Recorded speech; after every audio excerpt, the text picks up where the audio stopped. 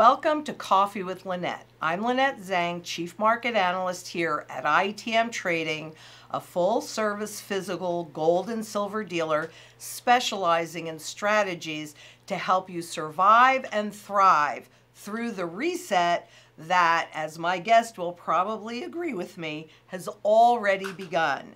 And I am very happy to welcome today Gerald Celente. He founded the Trends Research Institute in 1980 and has earned a reputation as the most trusted name in trends by accurately forecasting hundreds of social, business, consumer, environmental, economic, political, entertainment, and technology trends using his own Globalnomic methodology. It is so accurate that the New York Post stated, if Nostradamus were alive today, he'd have a hard time keeping up with Gerald Celente, and I would agree with that. His motto is think for yourself, and you know that is something that we really embrace here at ITM Trading. And you know, his analysis certainly gives us always a lot to think about, especially since this is one person that does not mince words. Prior to founding the Institute, Gerald was a government affairs specialist and an executive assistant to the Secretary of the New York State Senate. So you could really say that he started his career inside the belly of the beast and really understands how that system works. He is the author of bestsellers, and he has, in 2015, a passion project of his, which we're going to talk more about in a minute, Occupy Peace, which he started in 2015. It is the only peace program with an actual action plan that puts the people back in charge. Oh, I don't know, kind of like it was in the Constitution. What a concept. He is an author, a teacher, and an absolutely tireless and fearless fighter. I am very happy to welcome back, and it has been way too long, Gerald Celente. Welcome to Coffee with Lynette. It is so good to see you, my friend. Thank you so much, Lynette. Thank you so much for the kind words. They're very warming. Thank you. Well, I could go on and on, but there's so much that's going on. I'm thinking that we should just kind of jump right into it. And I was listening, you know, I love to listen to your work, and you said something that was really interesting, and I'm going to ask you to clarify it for our viewers, because you said that the crash in 2008 was a bottom-up crash, and this time it's a top-down crash. What did you mean by that? Well, when you looked at all of the subprime mortgages and you know, you don't have a job, you don't have any money, don't worry about it. You could buy a house, sign over here. You want a car, you don't have any dough, you have a lousy credit rating, don't worry about it, you could get one. So it was the whole subprime, it was the bottom up. You know, I remember driving around, and you couldn't drive a day without seeing a flatbed truck with a half of a modular home on it that was going somewhere, and another one following it. They were building like crazy. It was the bottom up. And this is a top down, because since the panic of '08, the central banksters dumped in all that monetary methadone to keep the bull running. Hey, too big to fail. Let's make them even bigger. Oh, we only have a $250 trillion global debt bubble. Oh, and all of these mergers and acquisitions, putting everybody else out of business, and the bigs getting bigger and having all that debt. What's going to happen when this goes down? And we're saying the Greatest Depression has already begun. You know, it doesn't just happen overnight. It's in stages, and stage one is here.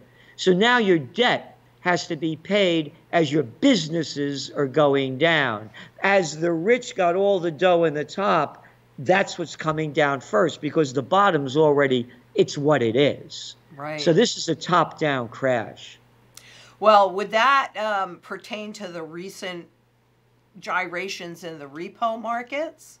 Perfectly stated. What did they put in? Over 200 billion? already in a week. Yeah, And were they going to? actually, I was looking at their schedule this morning on the Federal Reserve website. I think it totaled something by the end of this week or something like that. Don't hold me to it, but something like 520 billion Yeah, is what they have planned. yeah. And so what is that again? It was this QE4 and 5 and 6 and 7. It's a whole scam. And who are they giving it to? Again, the top. They need the Exactly. money, and they make up the story. Well, it was this or that. Oh, what did interest rates hit last Monday and Tuesday? Around 10% in the repo market?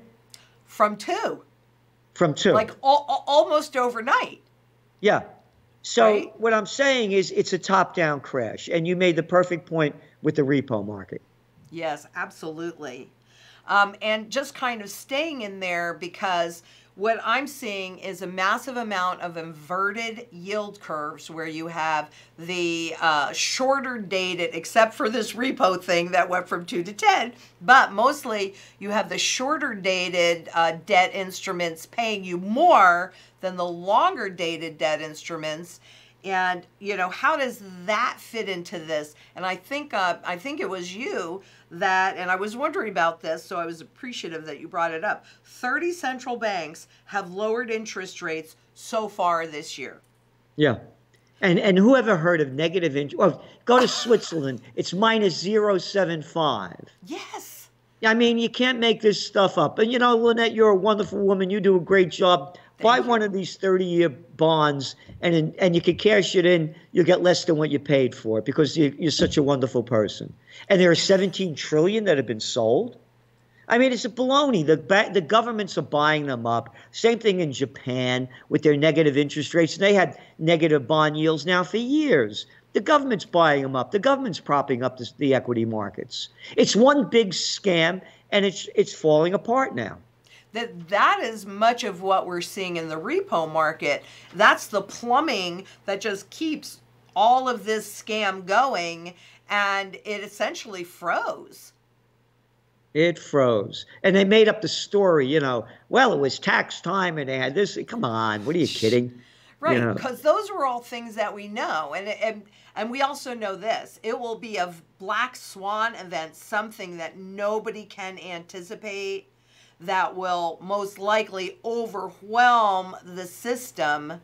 But, when we look at these negative rates, when we look at all of this money, I mean, how much can they do? That's the big question. Yeah, it is. And nobody knows because they keep making up, these schemes undreamed of. Whoever heard of they didn't teach you quantitative easing and negative interest rates in Economics 101 at graduate school. I mean, they make this stuff up. And when you talk about a black swan, one of the things to look at is what's going on in the Middle East and what's going on in Hong Kong. Yes. Those are two things that just, out of nowhere, boom, here they are. And it could get a lot worse, and that could bring things down very hard. Could we talk a little bit more about Hong Kong? I mean, do you think, first of all, my question is, how long do you think the Chinese government is going to tolerate the protests? And do you think we could have another Tiananmen Square? They're not going to tolerate it at all. They're going to put it down. And the people there know it. When you read about what was going on in Hong Kong and how they couldn't stand the mainland Chinese coming there, they're two very different people, two very different cultures. And, of course, the Hong Kong, was under the British Empire, so they had a little bit of different vibe in them. And it's the business capital of the world. And the people there are tired of living under the conditions they're living under. The average person, they're sleeping in shoeboxes, basically, a lot of people. And they want dramatic change. And the Chinese government's going in the opposite direction. But they're going to, I mean, you have a country, you have a place of 7.3-4 million people, and China has what, 1.4 billion? So it's not even a close game. China's going to put it down. But the big thing is, you're already seeing, for example, gold flowing out of Hong Kong, going to places like Singapore. You're going to start seeing the banks starting to move out. That's the hub of the central banksters' gateway to Asia. Exactly. So that could really hurt China if it goes in the wrong direction. So, it really makes me wonder, they're really walking a tightrope, because if they did go in and just, you've got what, about a third of the population in Hong Kong that's now participating in protests, something along that order. If they went in and they got very aggressive militarily, I mean, that's not going to look very good to the rest of the world. That's probably why they haven't done it yet. But well, they're not concerned about the rest of the world. They're only concerned about the bottom line, and that's the banking system. Just like the rest of the world could care less that over 100,000 Yemenis have been slaughtered by the Saudis with the bombs delivered by the United States, France, and the UK, mostly coming out of the US. They don't care. People don't care. The governments don't care. All they care about is money. That's about it. Yeah, unfortunately, we've seen that so many times. But, all right, let's kind of shift focus just a teeny bit. I want to go back to negative rates because there was something I wanted to talk to you about it, and I'm sorry I didn't do it a second ago. But the negative rates, we know in Denmark, they're now issuing mortgages, 10-year mortgages, right? And they're paying you to buy real estate. So I get a lot of questions on when is the real estate bubble going to pop, and technically I think that had already begun. But if they pay you to buy a house, even when that house is overvalued, I mean, could that keep it going for a while longer? I mean, that's insanity. Absolutely. Yeah. Absolutely. Yeah, the whole thing is insanity. I mean, just take a look at the people running governments for most of our lifetimes. You want to talk about insane people, as I call them, the repulsive kids and the Democrats. So insanity is their normal game, and with the central banksters as well. But I agree. And they're already, matter of fact, you're seeing a little boost in the housing market coming up again. And they're just going to keep lowering interest rates, keep it going for a while. And if they go into negative and they do what Denmark is doing, they'll keep it floating for a while. But again, at some point, it's going to crash, and the crash again is going to come from the top. It's already happening here in New York. Your luxury apartments, luxury condos aren't. Right. They're not doing well at all. The vacancy rates in the richer areas in Manhattan, they're very high. They're looking at 20%. So it's going to fall from the top. Well, that's a big problem, considering that, and this is not just in the US, but in China and globally, they're counting on the average consumer to support all of these markets. But, can the consumer continue to consume at the level that they need to keep all these bubbles floating? No, that's why you're seeing in India, their car sales down last month. In fact, by the 7th consecutive month, they were down 41%. Nothing to do with trade wars. Right. They're not involved. Then you go all over the world. It's the same thing. You go to China. 25% of China's GDP is related to real estate. Exactly. And 80% of their GDP is consumer spending, between 75 to 80%. So you're 100% right. How are they going to keep the consumer spending? So they're going to keep coming up with more games. But to me, what's going to bring it down is that black swan event that you were mentioning. Which one it will be, who knows? Can't see those black swans. So, but I think it's going to be, it may be, I shouldn't say I think it's going to be, it may be geopolitical as well as an economic black swan. Yeah, it could come from either place. But you brought up India, and India to me over time is just such a fascinating test case, because the Royal Bank of India came out in '99 with that paper on how to dematerialize gold, because the people have been through it so many times, so they wear their wealth. And that makes it challenging for governments to attach. And we saw what happened, in 2016 when they demonetized something like 85% of the currency, all of a sudden, boom. And at the same time, they did some level of gold confiscation. So going back to India, which everybody's saying, wow, what a fabulous country. Look at their stock market. They just lowered taxes. I mean, it's just constant financial engineering after financial engineering. But how long, I mean, that's the question. How long can all of this financial engineering keep things floating? Well, it's wearing out. And again, with India, there's another black swan. All of a sudden, hey, Kashmir doesn't have its autonomy anymore. We're ripping up that 1947 agreement.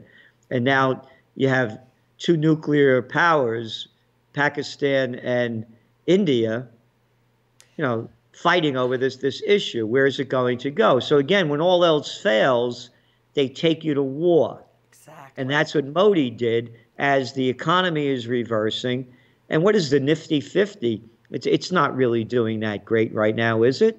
The Indian stock market, and they went through a very tough time after his election. So when all else fails, they take you to war. There's a whole history of that. And again, you can see what's going on. History's repeating itself. It's trade wars, currency wars, world war. Exactly. And it was the greatest depression. That's what happened during the Great Depression, and it's repeating itself now. But this is interesting too, by the way. Mm-hmm. This immigration problem that's sweeping the world. Yes. Think what's going to happen when the greatest depression hits. Think of the hundreds of millions of people that are going to be leaving their countries, their continents, to get away from poverty, crime, corruption, violence. When things go down, you think it's bad now? Go back to the Great Depression. We only had 2 billion people on the planet. We've only added 5.5 billion in 90 years. So it kind of sounds like, what's most likely to happen is some level of depopulation. Well, if they go to war, exactly. It'll be a big depopulation. Nice knowing you. And that's the other thing. That's the other thing. I was brought into Virginia Military Institute when I wrote the book Trends 2000. Back in 2000, they brought me in to talk about New Millennium Warfare. And there's a saying that generals are always fighting the last war. And they're doing it again. These aircraft carriers and battle fleets, they're useless. You just saw what happened.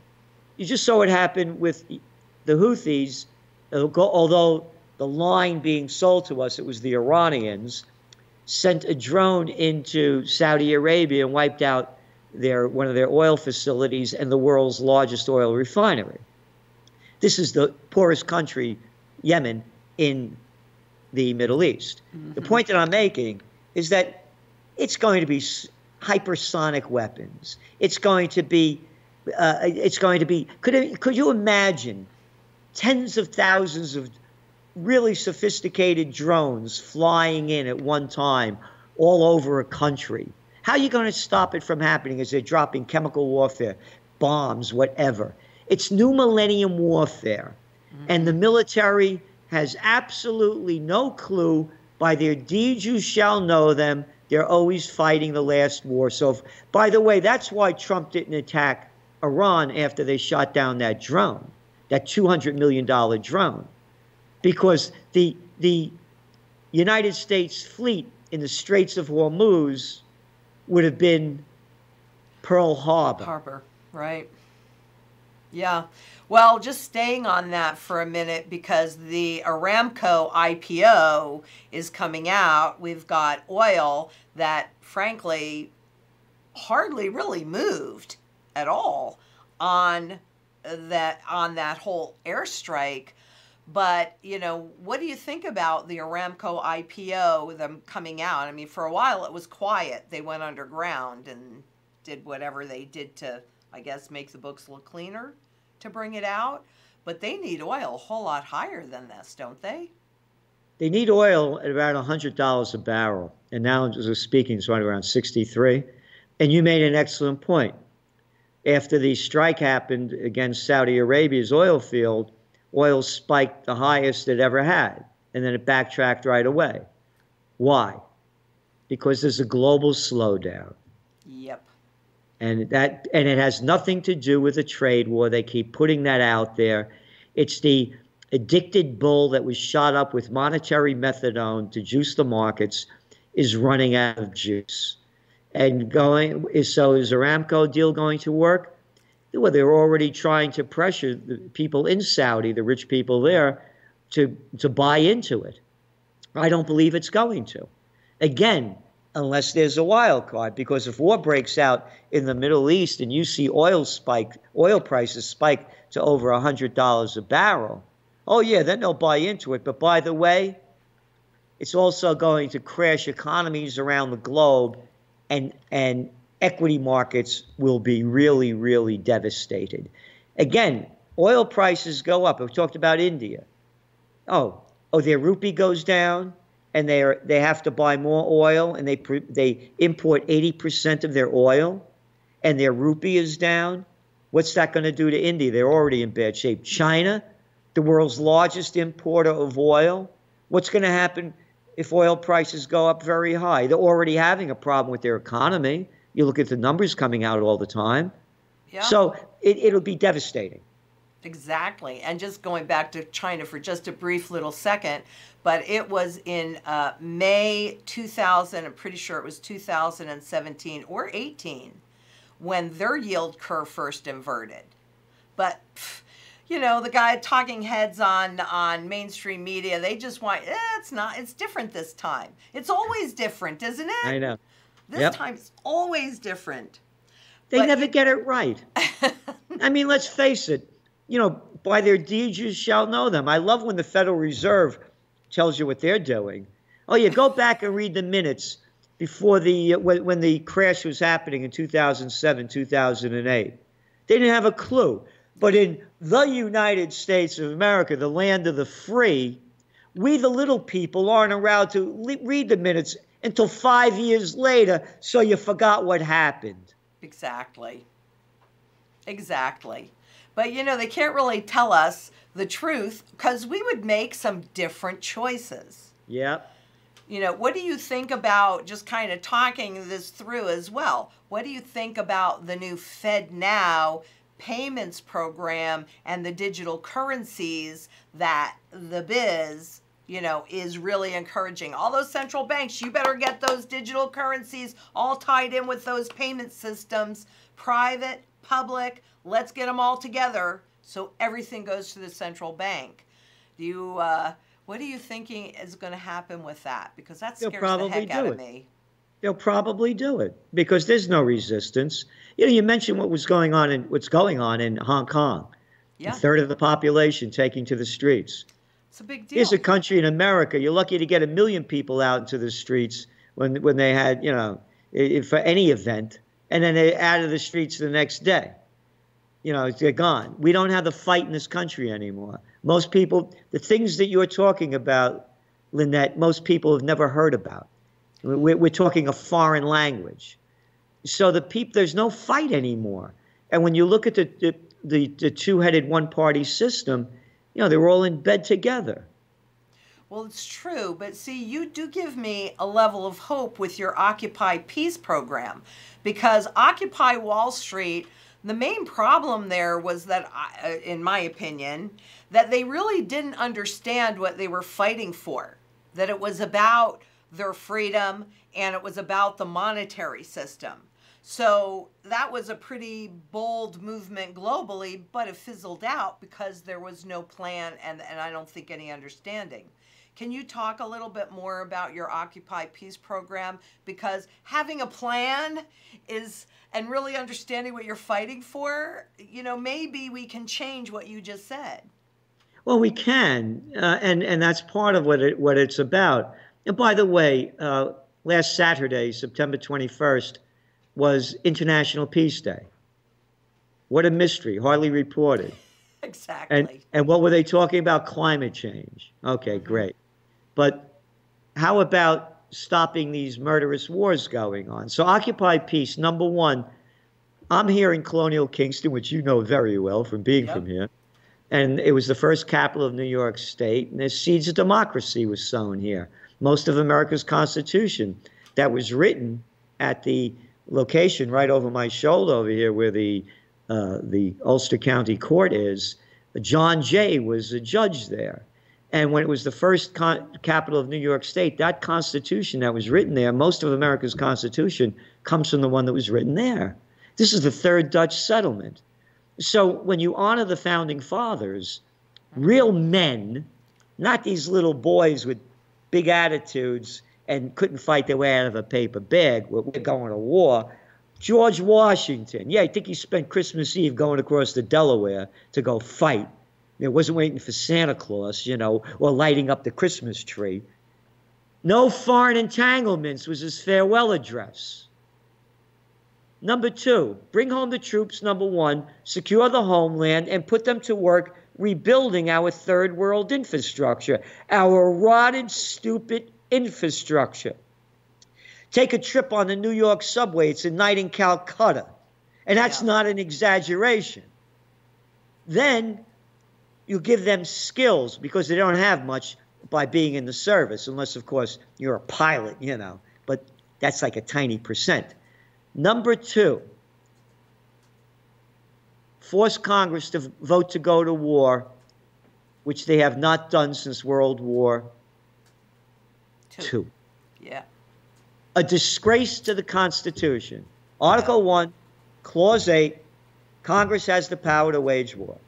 Not El Presidente of los Estados Unidos. Oh, no, look, we're changing the law. Screw you. The hell with you. I could care less, Lynette, what you care about the Constitution. Don't you know who I am? I'm Senator you-know-what. I'll tell you what to do. I'm Congressman, Congresswoman, this or that. I'll tell you what to do. Hey, you know what they forgot? 2 words, public servant. So the next element of occupied peace is to have a referendum on each state ballot. You want to go to war? Let the people vote. We're the ones that pay for the war with our money and our lives. We'll tell Congress how to vote. So that's occupied peace. Close the 800-plus bases in 80 countries overseas. Bring the troops home. You want to secure the border, do it with them. Don't be stupid and waste money building a wall. It's antiquated stuff if you don't want people to come in. Put them to work, rebuilding our infrastructure, force Congress to vote to go to war, and we'll tell them how to vote. Can we also force them to vote for sound money? Yes, because we should have, in my belief, direct democracy. We do not have a representative form of government.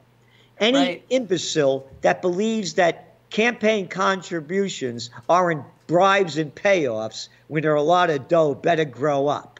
Right. They don't represent us. They represent the people that pay them off. All they are, the politicians, have become whores for their corporate pimps. So I want the system that they have in Switzerland. They haven't been at war since when? 1850. Right. All wars around them haven't been in them. The people vote, direct democracy. And that's a small country, people say. So what? You were talking before about digital currencies, blockchain technology. If we could transfer trillions of dollars in milliseconds and it's blocked, we could vote online with blockchain technology. So we, the people, can vote on all the issues. And then the other thing people say, well, the people are so stupid. Oh, yeah, like Dianne Not-So-Feinstein, Nancy Pelosi, little Chucky Schumer, Mitch McConnell are smarter than you? Hello, exactly. I mean, we are the ones that live in this world on a day-to-day basis. I think Congress needs to take back their responsibility with sound money, because a lot of these wars, I mean, look, that was the justification every time, and people don't realize it. In this country, gold has been confiscated 3 times. I didn't know that. Oh, yeah. When were the other 2? I know the 1933. Well, okay, the War of 1812 and the Civil War. Really? Yes. So every single time we have gone into war, and this is pretty typical, then they have confiscated gold so they could pay for all of the war machine. And then when people are bloodied and bruised, they go back to a gold standard. And there was about, I think, 42 to 45 years between those wars, which gave people a chance to recoup. But once, I think it was Ron Paul that said that it is no coincidence that that perpetual wars began with I don't think I did it exactly right, but perpetual wars began with perpetual central banking. And we've been in a perpetual state of war. If you look at the timeline, it got shorter and shorter between wars until 1989. Then we've just been in a perpetual state of war ever since then. And the other thing, too, when you're in a state of war and fear and terror, there's no creativity. You can't be creative in that mindset. And to me, it's that, we have to embrace things such as beauty and elegance and integrity and morality. And those are, those are oxymorons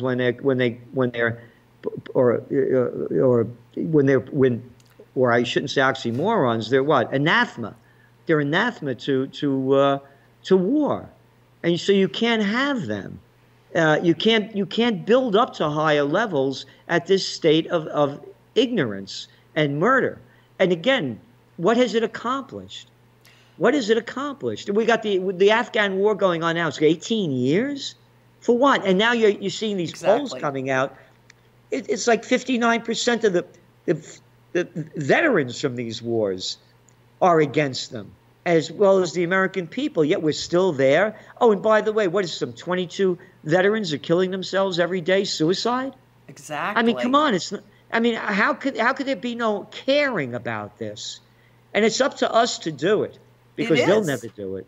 100%, because this is a justification. So all of those emergency acts that were put in place because of war that they haven't pulled out to put on us just yet, well, they're all there, they're all in place, they're all legalized, and when they need to, I'm thinking we'll be reminded of the fact that actually they can come in and confiscate legally absolutely every single thing that you perceive that you own.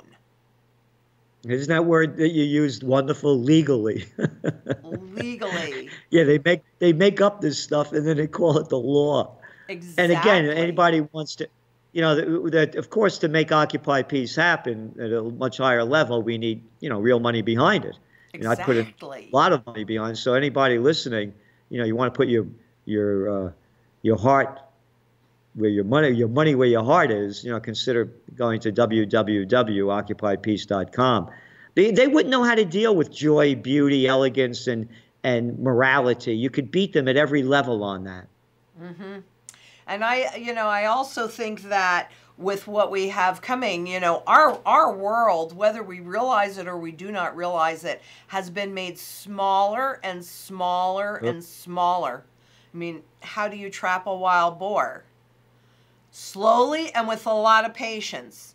You put up a fence, the boar comes and eats the food, and then all at one side, then you put up another side, they come back, they get used to that other side, and before you know it, you have them all in a pen and they volunteered. And, it's been my experience, and I think that's part of what we're seeing here too, that if the government or if Wall Street allows you to feel a little richer, right? Whether it's just your perception that you feel that things are okay, that's how they make all of these transitions. In that Fed Now, it was a speech that one of the Federal Reserve chair, I think it was Chilton, just gave. And in there he said, well, at first everything is going to look just the same because, hey, cash, it's going to mimic cash, like cash mimicked gold. Okay, it's going to mimic cash. You'll have access to it 24 hours a day. It's peer-to-peer and all of that. But then that's where it changes. So basically, they're going to lull you into this false sense of security. It's going to seem like it. But now when you go to the grocery store, I'm not doing this verbatim, but this is actually what he said. When you go to the grocery store, you will have no other choice but to pay with the Fed coin, with the digital currency. And then they've got you, because then there's no limitations on how low they can put those negative rates to attack your principal, because it's not sound money. Yeah, it's the founding fathers must be rolling in their graves. Look what's happened to this nation. How terrible at it, so many different levels. oh, and it's not just here. It is globally, It's global. and Yep. I have to tell you, a big fear, a big concern that I have is that China is testing all of these full surveillance, full control. They're really on digital money. They're probably going to be the first one to bring out a central bank digital money. If 100% of everything, all your earnings, everything that you spend, every title to every asset that you own, if that is held inside the Fed first, well, what do you think can happen if they don't like your politics or choices? Oh yeah. And again, in this digital age where so many people are so addicted, and you mentioned China where, people don't use that much cash at all anymore. Everything is their app, and so they're used to it. They don't care if there's a real money, and most people don't know the implications, the consequences of it. So they'll be able to push it right through very easy in this new digital world. There's a saying in the King James Bible that the meek shall inherit the earth. They spelled it wrong. The geeks have inherited the earth, and so and that's the way it's going to go. In China, by the way, the 20th century was the American century. As I see it, the 21st century is going to be the Chinese century. They're buying up the world.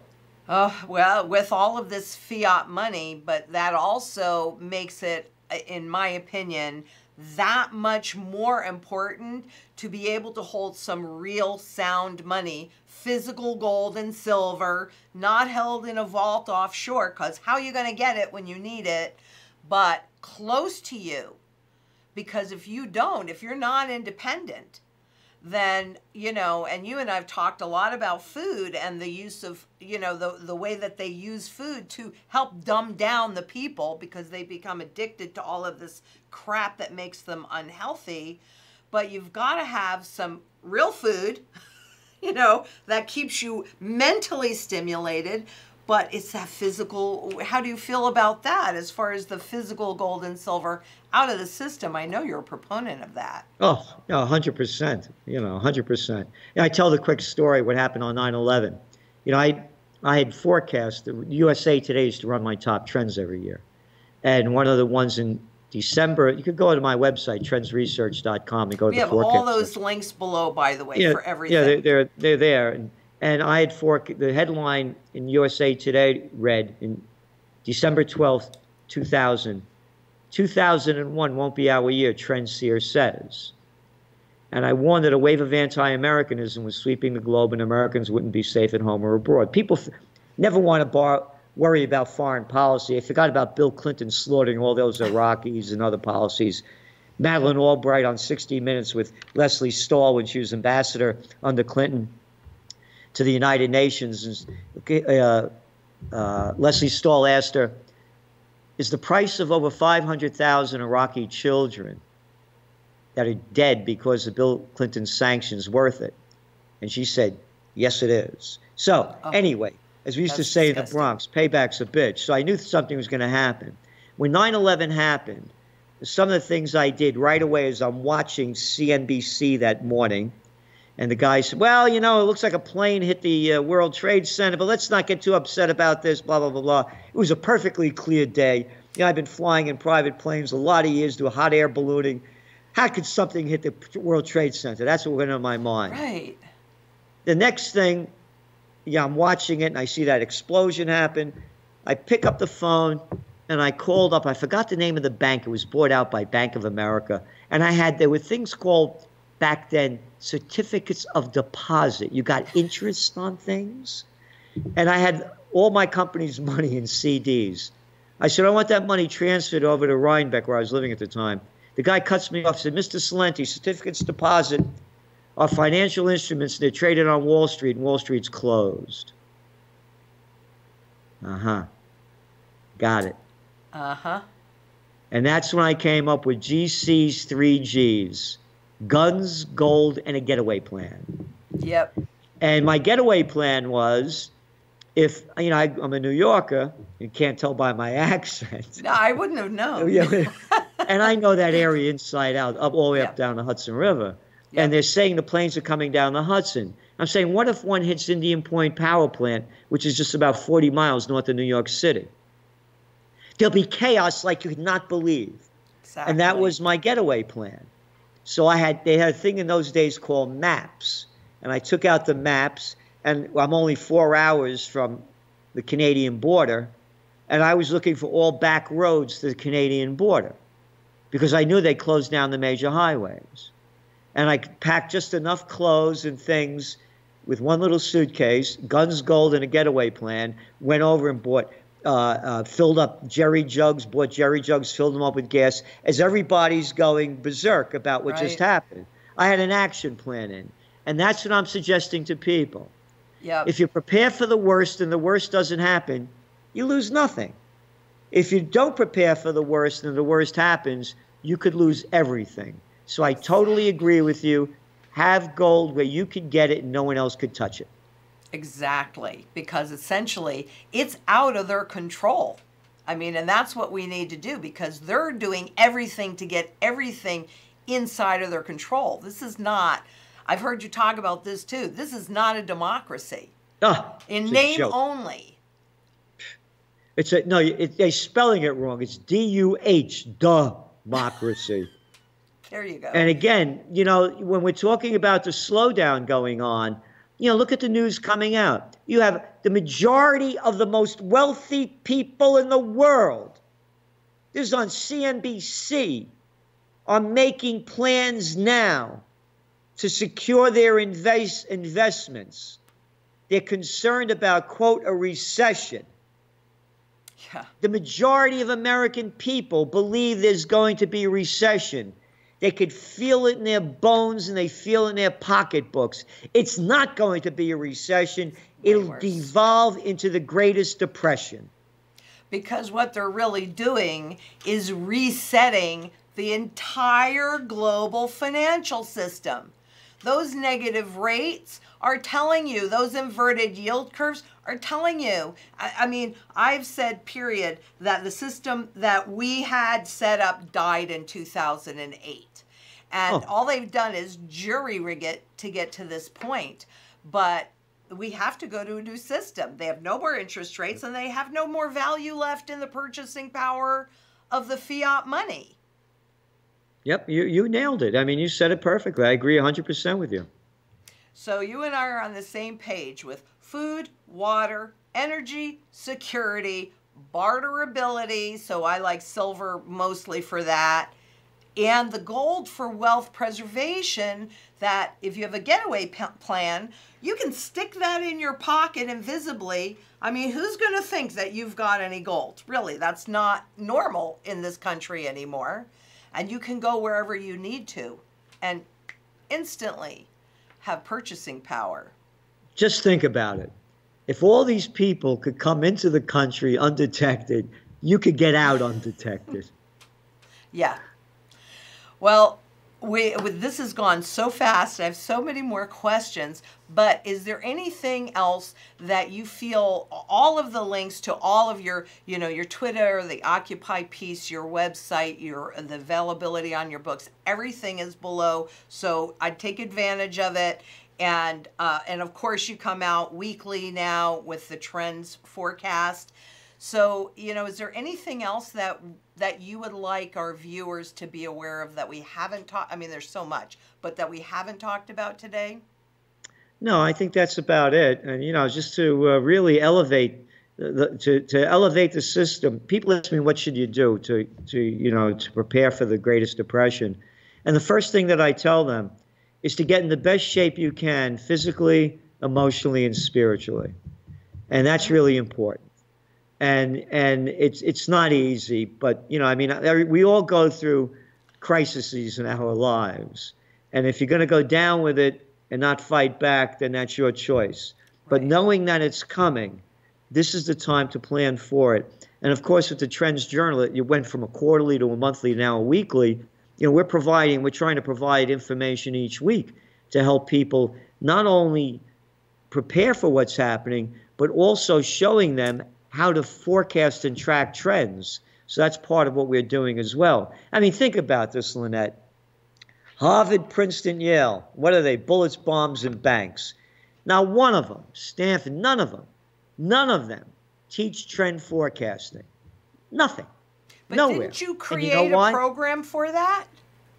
Well, I could, yeah, but it's, you go to school, they teach you history. This is what happened. Remember the dates. Don't forget. So Right. we're going to have a test. How about looking ahead? Looking ahead is not allowed.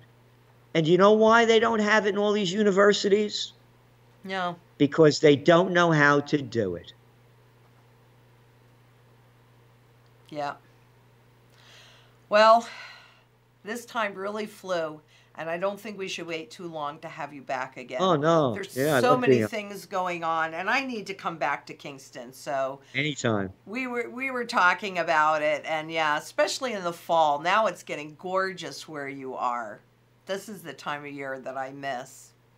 But I want to thank you so much for all of your really hard work, not just coming on here for a few minutes, but, you know, you really are tireless, and, you know, and I love you. What can I tell you? I do. You. And so that's it for today, everybody. I hope you got as much out of this as I did. And, you know, remember, financial shields are made with physical gold and silver. So until next we meet, please be safe out there. Bye-bye.